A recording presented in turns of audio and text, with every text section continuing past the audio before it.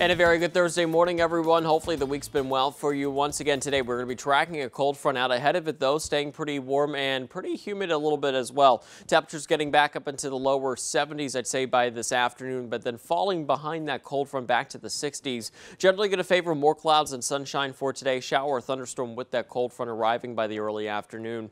Winds variable around 5 to 10 miles per hour. Leftover shower possible this evening. Otherwise, we'll see some clearing a little bit later tonight. It will certainly be a cooler night for us. Temperatures dropping back into the upper 30s. Here's a look at your 7-day forecast. So any outdoor plans as we get into this weekend really look nice. For Friday, mix of clouds and sunshine. It will be breezy and cooler. Temperatures into the 50s. Overnight lows for Friday night and Saturday night back into the lower 30s. Some normally colder spots could even be into the upper 20s. Heading into Saturday, partly sunny. We'll have temperatures into the 50s. Easter Sunday looks nice. Lots of sunshine. Temperatures around 60.